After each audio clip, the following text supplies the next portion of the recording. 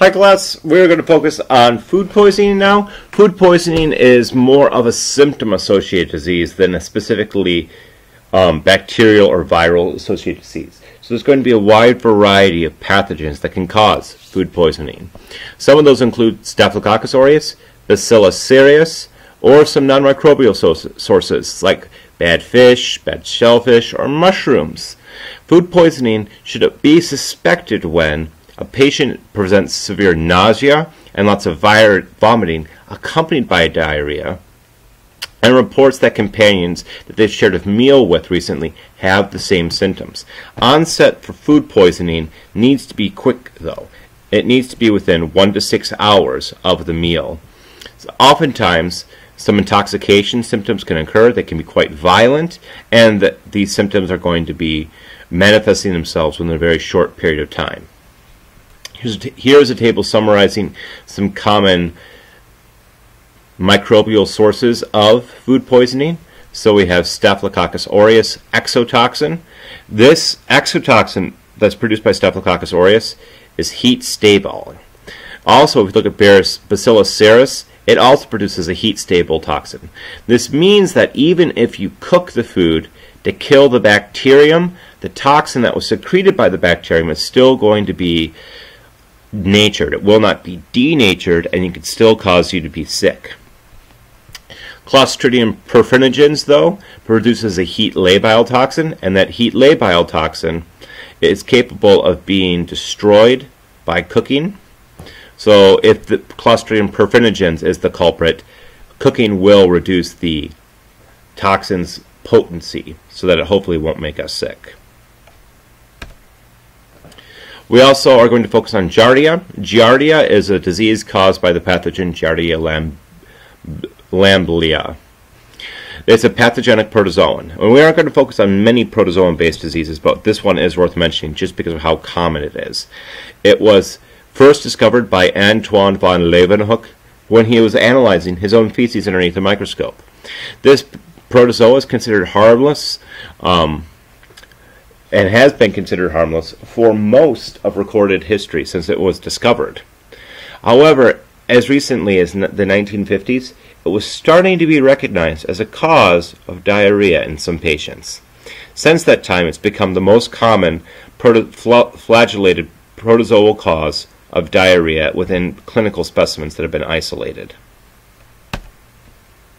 If we look at Giardia lamblia, it has a heart-shaped appearance to it. It's a symmetrical heart-shaped protozoa. It has organelles that are positioned in it so that it kind of resembles a face as you look at it. There are going to be 4 flagella that emerge from the ventral surface of this pathogen to help propel it throughout its liquid environment. The ventral surface is going to be concave and will act like a suction cup in appearance. Giardia cysts, when it's forming the cyst state, are going to be very small and will contain 4 nuclei in them. So here we have the trophocyte stage. This trophocyte is the active stage of the protozoa. It will have its flagella emerging from the ventral surface. And then if we look at it underneath the scanning electron microscope, we can see it has that heart-shaped appearance with its organelles arranged to make it look somewhat like a face. If it enters the dormant cyst state, it will have 4 nuclei present in it and resemble a small ovoid sphere. Signs and symptoms that are associated with a Giardia infection include a very long duration diarrhea. So this diarrhea is going to last for a very long period of time. There's going to be excess flatulence, and there's going to be a greasy, bad odor to the stool. So the stool is going to be particularly foul smelling. Generally speaking, fever will not be present. So if you see somebody who doesn't have a fever and has stinky, long-lasting diarrhea, they probably are going to be at risk of having a Giardia lamblia infection. This protozoa has been isolated from the intestines of many different mammals, so beavers, cattle, coyotes, cats, and humans. Emphasis on mammal carriers, or mammalian carriers. The trophocyte, or active stage, and the cyst, the dormant stage, can escape in the stool of infected patients, but the cysts are going to play the greater role in transmission. If the pathogens entered into the dormant stage, it can remain as that cyst for 2 months in the environment before it can be spread to another patient. These cysts are typically going to be ingested by the patient with food or water after they've been in close contact with someone who is infected. The infectious dose of a Giardia cyst is between 10 and 100 cysts, so a relatively low concentration. To prevent contracting this disease and to treat it, we typically are going to focus on a vaccination route.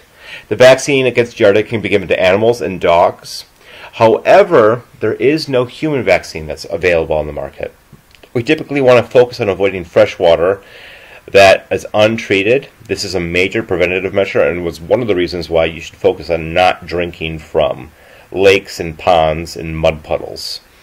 If a patient does contract Giardia, they can treat it with tinidazole or metronidazole. So in terms of things that can cause chronic diarrhea, we did not talk about the enteroaggrative E. coli, we did not talk about cyclospora, and we did not talk about entoamoeba histolycia. However, the one protozoa or one cause of chronic diarrhea that I really want you to focus on for your upcoming test is Giardia lamblia. If you have any questions for me about chronic diarrhea and food poisoning, please feel free to post them to the discussion board or shoot me an email. Happy studies!